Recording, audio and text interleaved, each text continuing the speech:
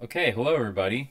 Welcome to the next lecture video. There's a couple things we want to do today. I want to kind of just wrap up very quickly transitive closure, which we talked about in class on Monday. Then introduce a new problem on graphs, which is minimum spanning trees, and we'll look at one way of potentially solving that. And we'll see that that's an example and the first of many examples of the big topic for today is a new way of thinking about algorithm design, which is called greedy algorithms.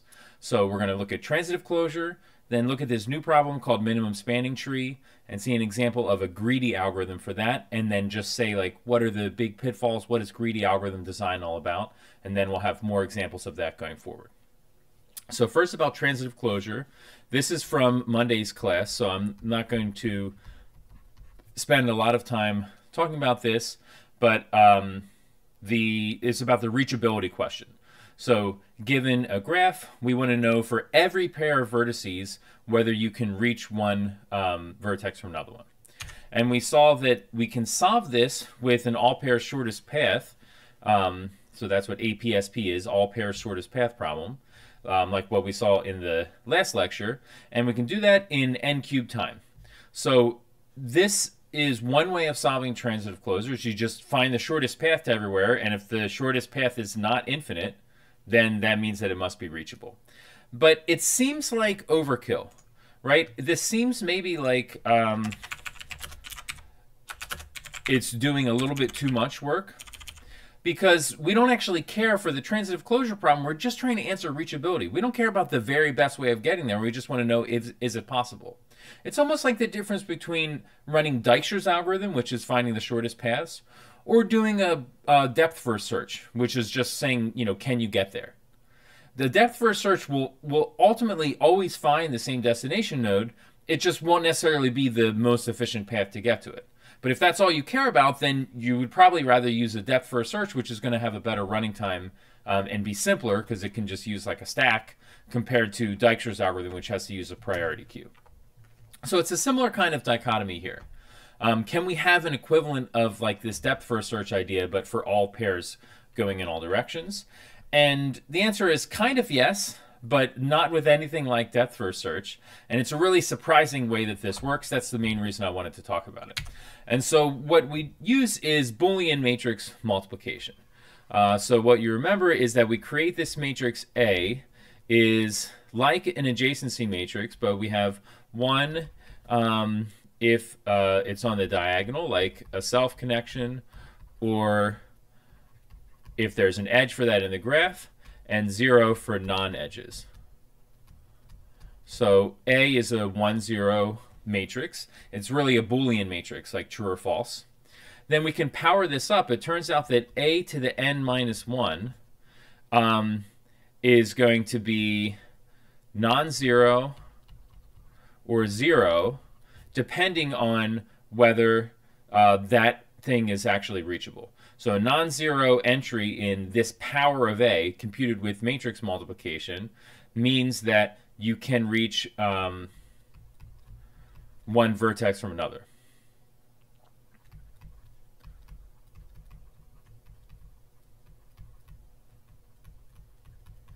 So each entry of this powered matrix tells us about that reachability query. So this A to the n minus 1, or actually any higher power of A, will tell us the transitive closure problem. We'll solve that problem for us. And so the key to computing this quickly is we have to use square and multiply in order to do the powering. So that's an algorithm that we first saw in terms of the RSA algorithm, but it really helps with the exponent. So it means that instead of having to do n steps to compute this power, we only have to do like log n steps. And then we also use Strasson's or another fast matrix multiplication algorithm for the matrix multiplications. And if we do both of those things, this turns out to run in this case of using Strasson's, it's like n to the 2.81 times log n time.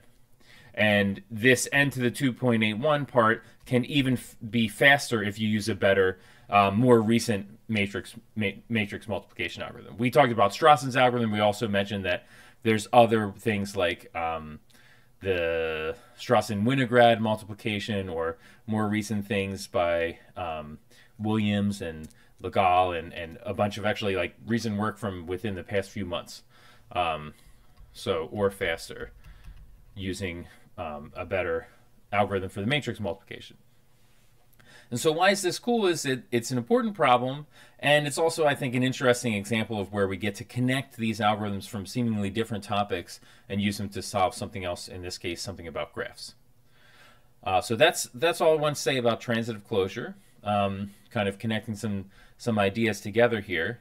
And now let's skip ahead a little bit and let's talk about spanning trees.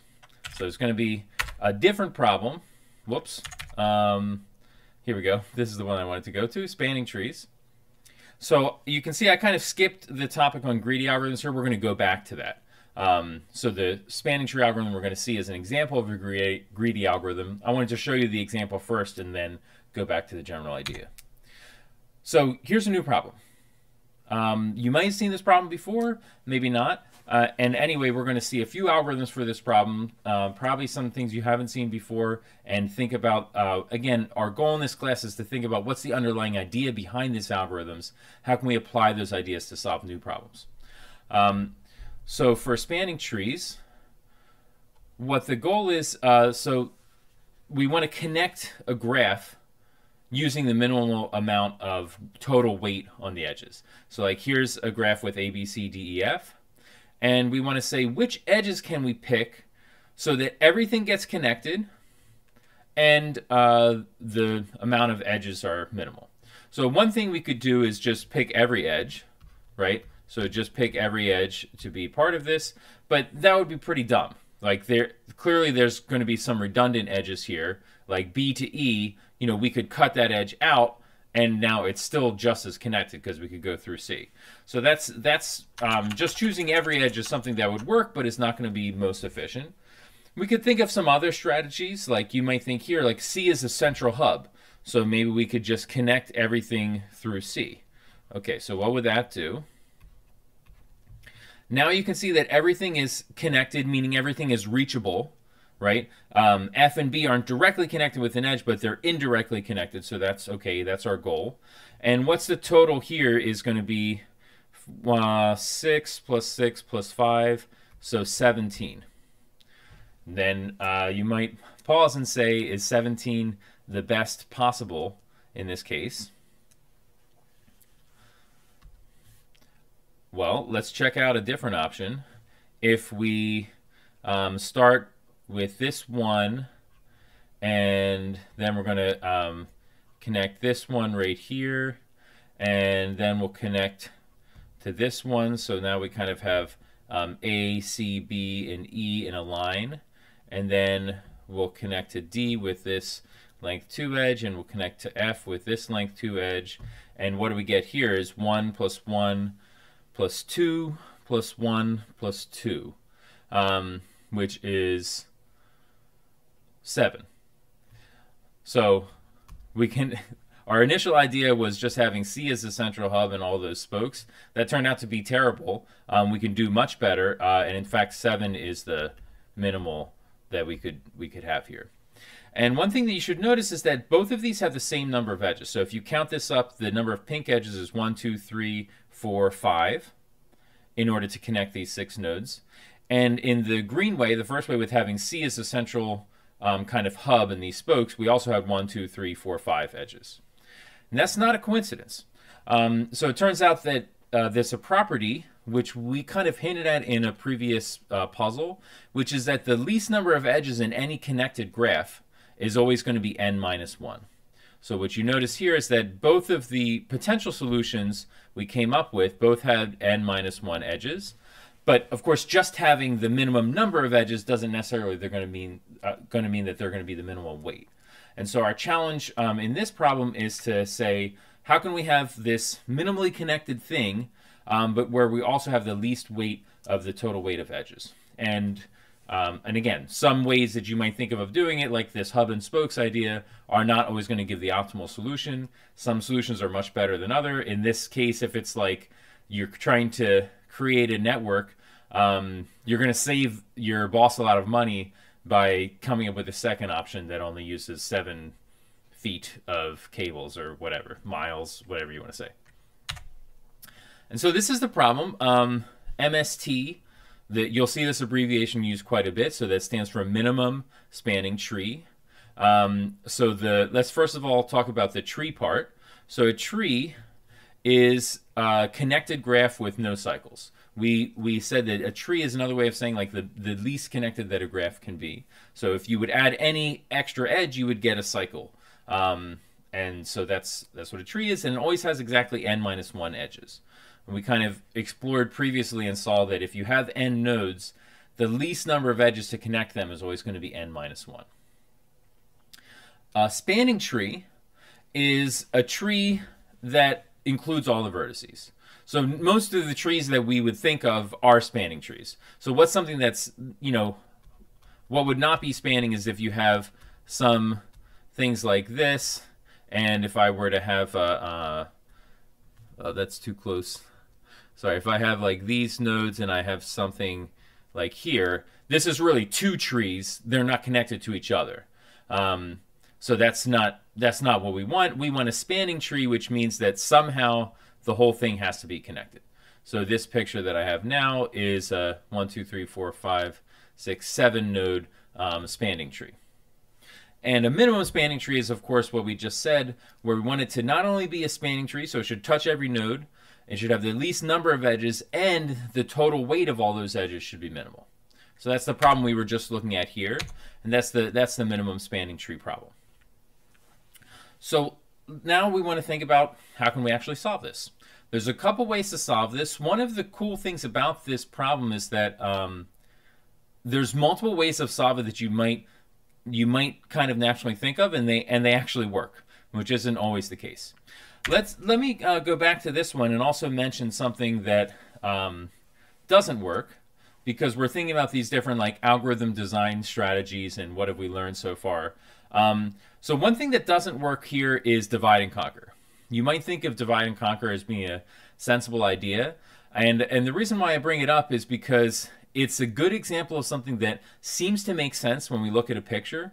And then we have to remind ourselves that the pictures that we see of graphs can mislead us sometimes. And we have to think back to what's that representation. So like if you wanted to do a divide and conquer algorithm for this, you might think of like, oh, let me just separate out and take these 3 nodes and these 3 nodes. I'll get a minimum spanning tree on each one, and then I'll connect them in the best way. That seems like a sensible idea, but actually this splitting up part, this blue line that I draw, is called a cut in the graph, and you would need the cut to have certain properties in order to maintain the minimum spanning tree, and finding such a cut is itself actually a really hard and tough algorithmic problem. So one of the things about graphs is that where you don't usually see divide and conquer algorithms working really well is that unlike with arrays or even with matrices, it's not obvious if you're given a graph that's like an adjacency matrix. How do I cut that graph in half? How do I pick some edges to go here and some nodes to go over here? It's not so easy as just saying take the first half of the nodes and the second half of the nodes. Because if I took like A, B, and C, F would be over here by itself, and D and E, that wouldn't really make sense. So that's just to say divide and conquer approaches are going to have a lot of trouble because you usually have to think about how to cut the graph, and that itself is a hard problem. So that doesn't seem to work, but there's some other ideas that I think are not too tough that actually do work well. And so let me skip ahead to this algorithm. So I'm going to run Prim's algorithm, and then we'll back up and see what the strategy was. So what I'm going to do is run through this algorithm step by step, and then let you think about, as I'm doing this, I want you to think about what is the strategy that I'm using. So I'm going to start at this node right here and add edges into my spanning tree. So I'm looking around. Okay, this is the first edge that I'm going to add, this weight 4 edge right here. So now I have these 2 nodes and the edge between them in my tree. The next edge I'm going to add is this one of weight 3. Okay, notice that I didn't start with the least weight edge. I started right here. So let me number these as I add them in. Or maybe the numbers are too confusing. I'll put letters on them. So I started here, like that.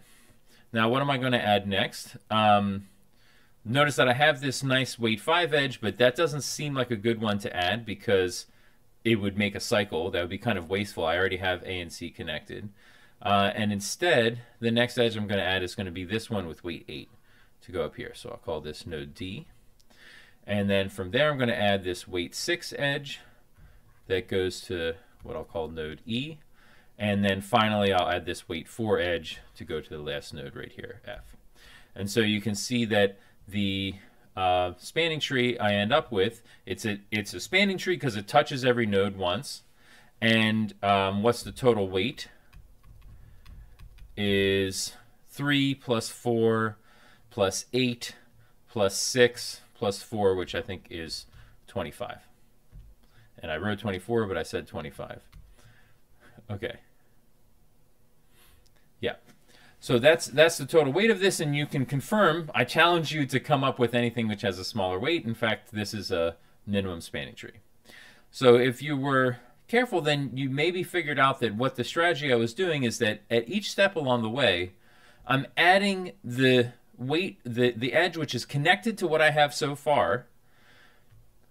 So connected to what I have so far, which doesn't make a cycle, so doesn't go back to a node I've already touched, and where the next edge has the least weight. So like I started here and I was just saying what's the least weight edge from this node was 4. So that's what I took first.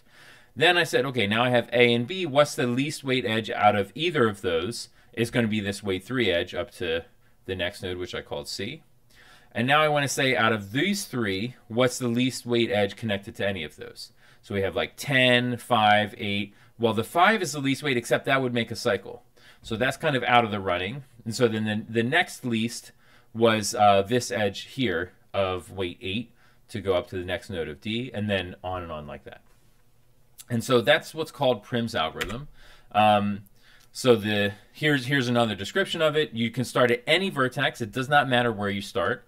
I chose to start at the left-hand side, but I could have started anywhere else, and actually you would get the same, at least the same weight tree if you started at any one of these nodes. I encourage you to try that if you don't believe me.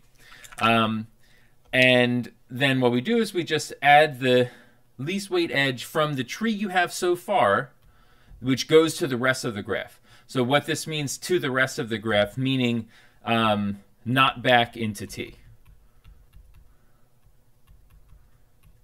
Into the tree that we have so far. So that's what's going to avoid accidentally creating a cycle.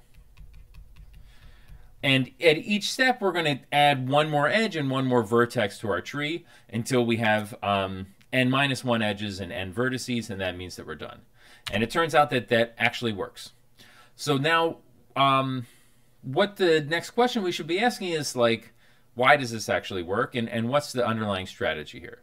So we're not going to answer both of those questions in today's video, but what I want to go back to is a discussion of what is the general idea behind this algorithm.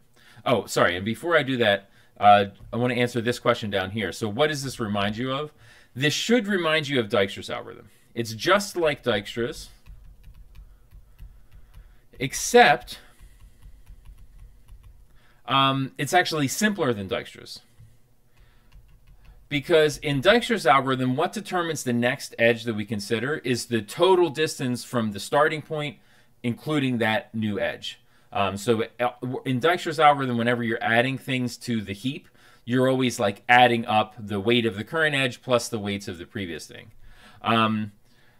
So the difference from Dijkstra's here is that there's no addition. When we consider which edge to go to next, we just consider the weight of that one edge itself. We don't really care about the total distance from A. Notice that the total distance from A to F in this tree is pretty far. We could have probably found a shorter way. If we wanted to just get from A to F, we could go straight across like at total distance 17 instead of this whole tree, which has weight 25. But the goal isn't shortest paths here. The goal is to touch every node and connect them all with its least total weight. And so that's why when we run this, and this is like you would use the same data structures, you get the same running time, and everything is Dijkstra's algorithm. It's just that the choices work differently because we're not adding up like the total distance. We're just considering the single edge weights. Okay, so what's the underlying strategy here? And that'll be the last thing we talk about today is, as you may have figured out, this is a classic example of a greedy algorithm. So what does a greedy algorithm mean?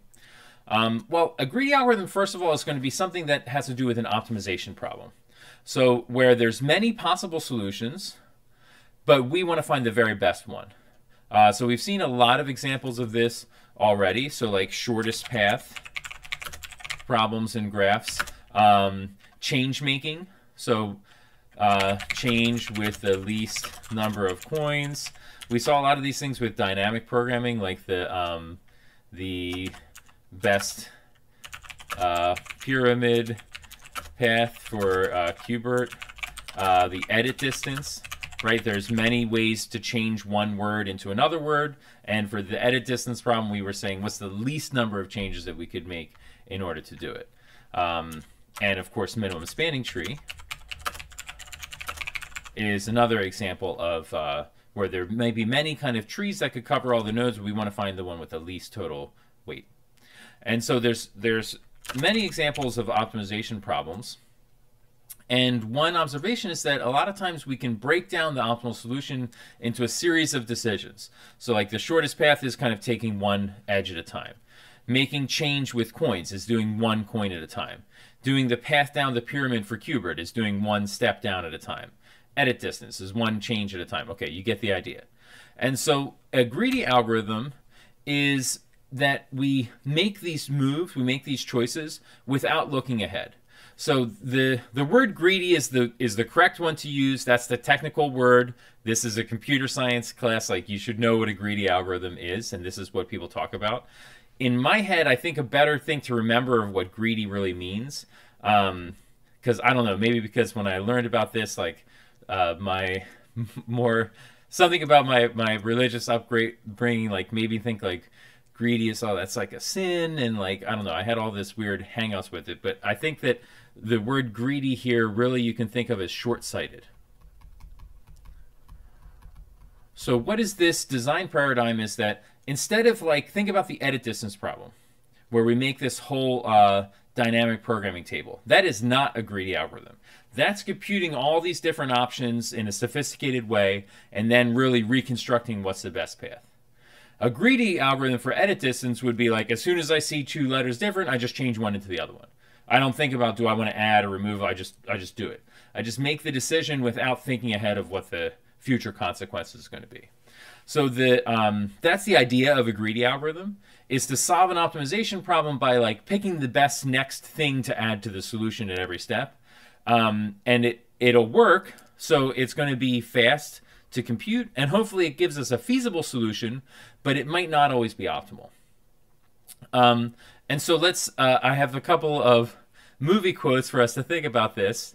So this first one is from the movie Wall Street with Michael Douglas, and there's this famous speech where he says like, greed is good, and that's some kind of a meme from that movie. And I would actually modify this to say that greed is not always good, not necessarily. That's what we have to prove. So the big problem with greedy algorithms, and the main point I would like you to take away from today, is that we can come up with a greedy algorithm, but it might not always be the give us the optimal solution. So I would rather say like, greed is fast. Greed is cheap, right? If we have a greedy solution, it's going to quickly come up with some answer, but we don't know if it's the best one. So a good additional movie quote to have in mind is this from the classic movie Training Day with Denzel, is it's not what you know, it's what you can prove, right? So just because you have an algorithm and it seems to work, and you might have it working on examples, and so let me write this down as clearly as I can. Examples are not enough. Examples are a good start to convincing yourself that a greedy algorithm works, but you actually have to prove it. So the really hard thing about greedy algorithms is usually not getting them to run fast, but actually saying, how do you know that it is always going to give the optimal solution? How do you know that this short-sighted series of short-sighted decisions is going to end up with this optimal thing at the end of the day? And it's very, very easy to come up with greedy algorithms which seem to be good, but actually for some weird input, they give you a suboptimal solution. And the counting change problem is a good example of that. So if you remember this change problem that we looked at for a puzzle, what we saw is that it depends on the denominations. If we have coins that are like 1, 5, 10, and 25, then, okay, what's the greedy algorithm for counting change? Is that you always just like take the largest, keep taking the largest that you can. So if I'm trying to make 71 cents, I would just pick as many quarters as I can, 2, and then pick as many dimes as I can, and then as many nickels, etc. And so that actually works. The greedy algorithm works to give you optimal solutions, the least number of coins with our US coin denominations. But if we have some other weird numbers like 1, 7, 17, and 23, then actually that greedy algorithm of just always taking the largest might not always give you the best way. So like I think in this example, if we have like 34 cents, if I start by choosing 23, now I have to make up 11 with 7 and 4 ones. Whereas you can see a better way to make 34 is just 2 17-cent coins. And so this is a good example where like this example would make it seem like, oh man, this greedy solution for getting change with the least number of coins is always great. Except if we change that input a little bit, turns out the greedy algorithm doesn't work there. And so this is an example of a greedy algorithm which is not always optimal. And so we need to be skeptical of ourselves when we're coming up with greedy solutions, optimal. When we're coming up with greedy solutions, we have to be constantly thinking about, can I actually prove that this is going to work perfectly? So I'm not going to prove that Prim's algorithm is perfect for the minimum spanning tree problem yet. You'll have to wait till the next video for that. And then the last thing I wanted to tell you about in terms of not trusting ourselves is that I thought both of these movie memes were from 90s movies. And so I wanted to make a comment about that. And it turns out that it is very easy to be wrong. This one is from 1987, and this one is from 2001. So greedy algorithms can be fast, but don't just trust your own judgment. You actually have to prove things and make sure you have it right. Listen to Denzel, not to Michael Douglas. And that's all for today. Thanks.